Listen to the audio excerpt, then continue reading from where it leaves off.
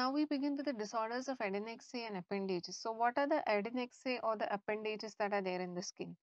You have the hair. We have already discussed the hair disorders. You have the eccrine sweat gland, you can have the apocrine sweat gland, and you have the sebaceous gland. So these are the three things that we are going to discuss, and we are going to discuss the disorders of these three things as well. So sebaceous gland, please remember, it's a holocrine gland. So what is the meaning of a holocrine gland? Holocrine gland means the whole cell disintegrates to release its contents.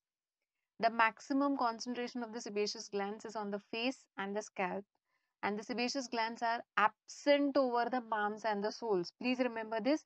Sebaceous glands are absent over the palms and the soles, and the maximum intensity or the density of the eccrine sweat glands is on the palms and the soles. Okay.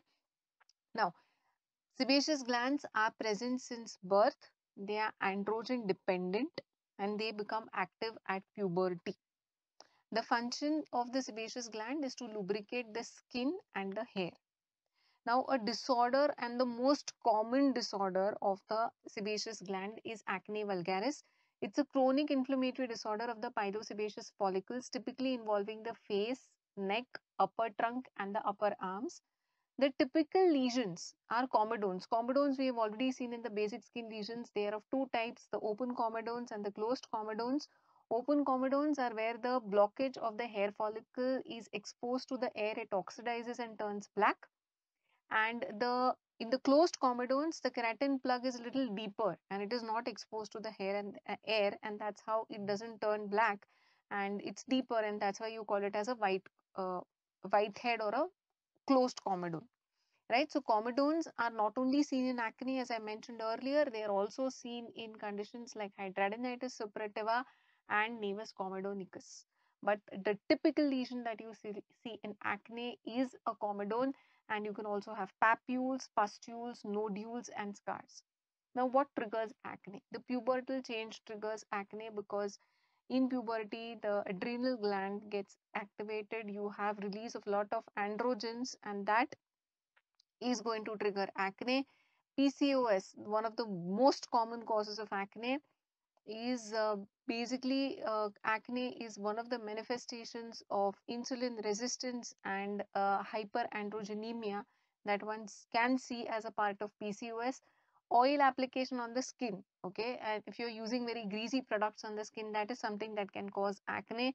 Summer, because of the hydration of the duct, can further aggravate acne.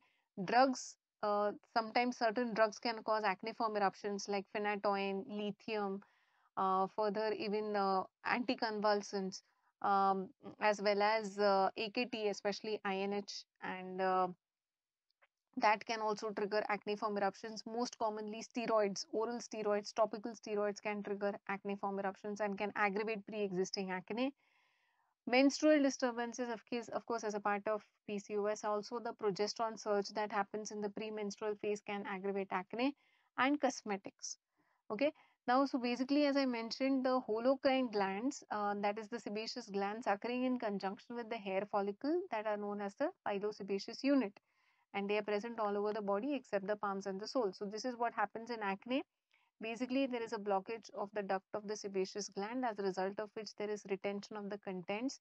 The contents are a good medium for the Propionibacterium acnes to multiply, and that further incites the inflammation and the collection and chemotaxis of the neutrophils in the dermis, and that leads to the inflammatory variation of acne.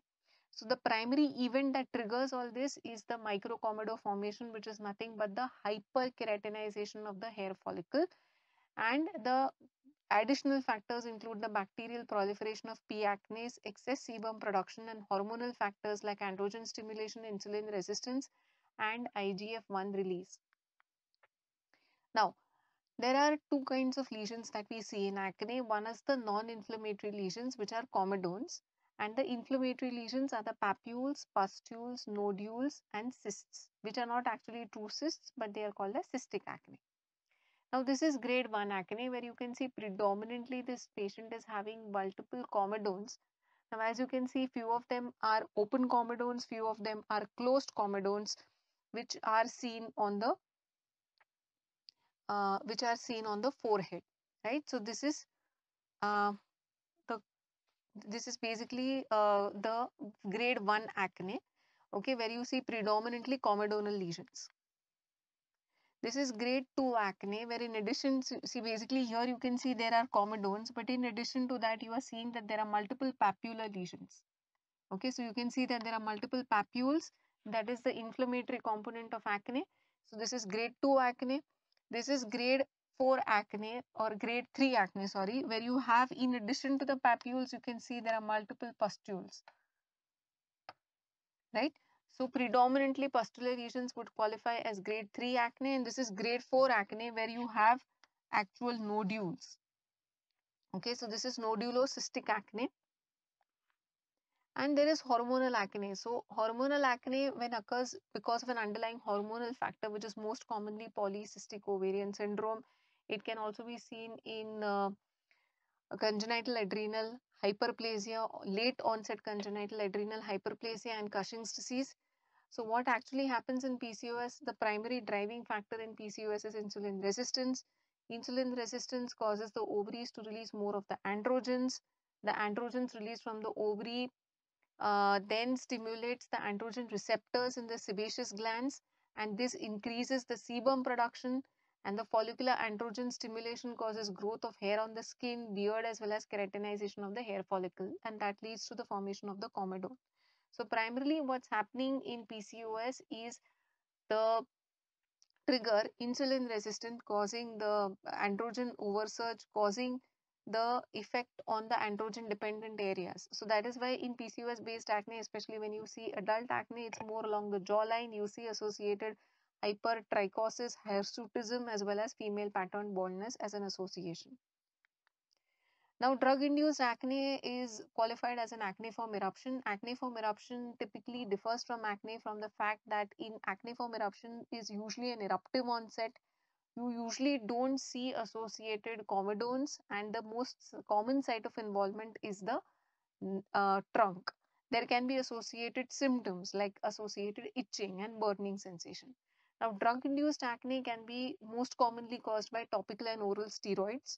It can also be caused by anabolic steroids like danazol and stanozolol. Anticonvulsants like carbamazepine, phenytoin, phenobarbital can cause acne. AKT is a very, very important cause of acneiform eruptions in India. Remember, INH and PZA, they can cause drug-induced acne. EGFR inhibitors, that is epidermal growth factor receptor inhibitors, that is erlotinib, geftinib, lepatinib, cetuximab, and pantaniumab, they can cause acneiform eruptions. Oral contraceptive pills can cause acneiform eruptions. It is the progesterone component which has androgenic properties, which is responsible for aggravation of acne. And as I mentioned, in acneiform eruptions, the lesions are monomorphic. They are papules, they are situated on the trunk, and there are no comedones. So this is a topical steroid-induced acne, aggravated acne, where you can appreciate that in addition, the patient has developed multiple acne lesions in the form of comedones. You can appreciate a few papules. You can also see the amount of hypertrichosis the patient has had, because all these are side effects of the topical steroid abuse in addition to thinning of the skin and hypopigmentation. Now, there are certain severe variants of acne which you should be aware of, and that is acne conglobata. So what happens in acne conglobata? There is severe inflammation. So you see extensive inflammatory papules, tender nodules, and abscesses. Typically, you will see that there will be interconnecting sinuses. Okay. So you will see there will be, see, you had comedones, you had papules, you had pustules, you had nodules. Now, if you see that there are extensive inflammatory nodules which are forming abscesses, and you see that these nodules are interconnecting to each other, okay, that is suggestive of acne conglobata. So obviously, because it is so severe, when it heals, it is going to heal with a lot of scarring. Multiple grouped comedones are also typical. And how do you treat such a severe acne? You have to give the patient oral isotretinoin, but please remember, oral isotretinoin, if you have to give in a low dose in the initial phase. That's because isotretinoin itself can aggravate acne initially. So the best method is to combine the oral isotretinoin in a low dose with a steroid. Why a steroid? Because with a steroid, you are limiting the inflammation that can happen, as a result of which you are limiting the amount of scarring that will eventuate. Okay, so start with a low dose of oral isotretinoin with steroid, taper the steroid and continue oral isotretinoin, and then gradually escalate the dose of oral isotretinoin. Then a next entity which is very, very important, which you should remember, and that is febrile ulcerative acne, also called as acne fulminans. So what is this febrile ulcerative acne? It is acne conglobata plus there are systemic symptoms. So as in acne conglobata, there will be tender nodules, there will be abscesses, there will be interconnecting sinuses, but in addition there can be ulcers. In addition, that patient is also going to have systemic symptoms. So there will be fever, there will be arthralgia, there will be raised ESR, there will be leukocytosis. Okay, and this can be triggered by oral isotretinoin. If you give oral isotretinoin in a higher dose to an individual who is having very severe acne, you may aggravate the problem. Okay, so it can be triggered by oral isotretinoin. So what do you do? Stop oral isotretinoin, give the patient steroids, stabilize the inflammation, then introduce isotretinoin in a very low dose, gradually escalate the dose.